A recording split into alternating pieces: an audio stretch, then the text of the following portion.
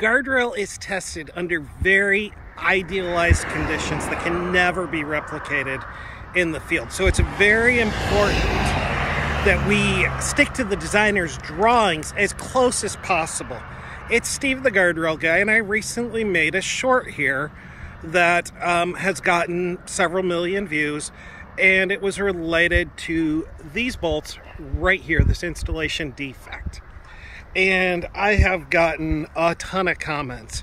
One of the things that's really difficult with YouTube success is that you can't respond to every single comment. So I came back out here and I got lost. But anyways, I finally found it and I wanted to answer some of those comments. First, and probably one of the more popular ones, is why are you commenting on those lights over there? It's like, why? You're talking about this guardrail. Well, I guess for me it's personal. My daughter was killed here in McMinn County. And I think that what happens is when we look at guardrail, most people think, well, it can't happen to me. And I felt the same way. But I highlighted the football field and the lights because I want you to realize it could be your kid too. Number two, it doesn't matter. The facts are, it does matter. You know, I've been told when in the law, when you have the law, you pound the law.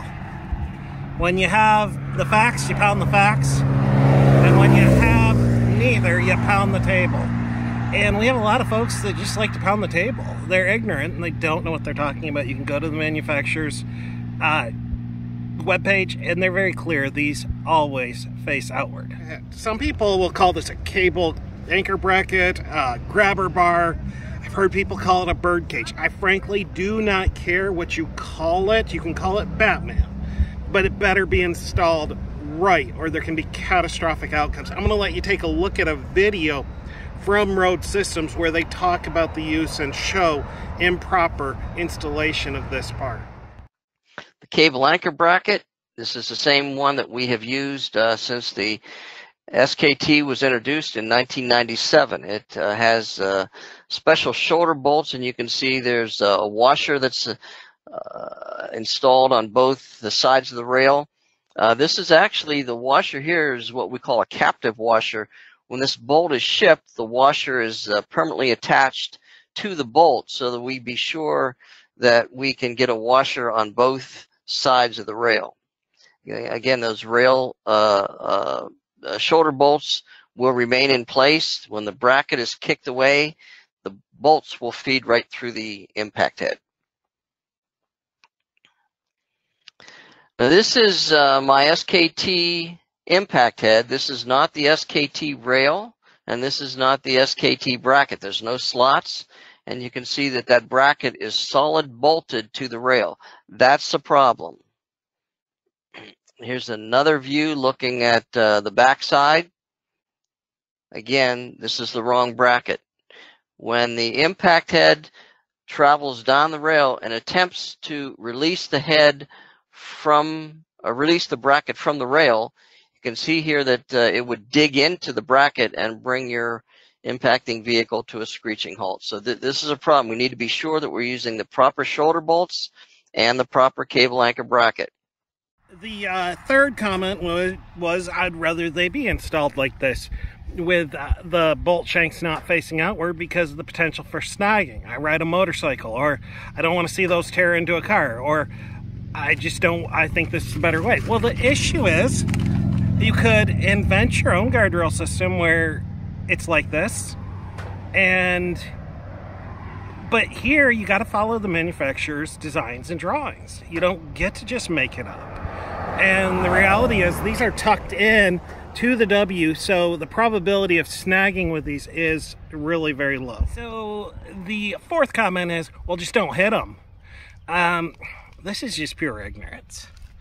The reality is end terminals are purchased by state DOTs for the purpose of mitigating impacts with guardrails. We place guardrails, which are a hazard, to protect against errant motorists. And so the idea that just don't hit them, if we're going to be spending thousands upon thousands of dollars on guardrail end terminals, well, they should be installed properly. Otherwise, we are misappropriating federal and state funds. You know, I don't know how to make that any sense. I want to discuss some ways how we could prevent this from happening in the future. This is not one of the more common mistakes that I find, but there are ways that we could prevent this from happening. One is installation training, and more installation training. We have to train on how to properly install these systems. The second thing would be to go back and have a physical hard copy of the installation manuals at every single install. When you are relying on your past training, that may have been done by somebody who had been relying on past training, who was taught by somebody, and pretty soon it's like a game of telephone.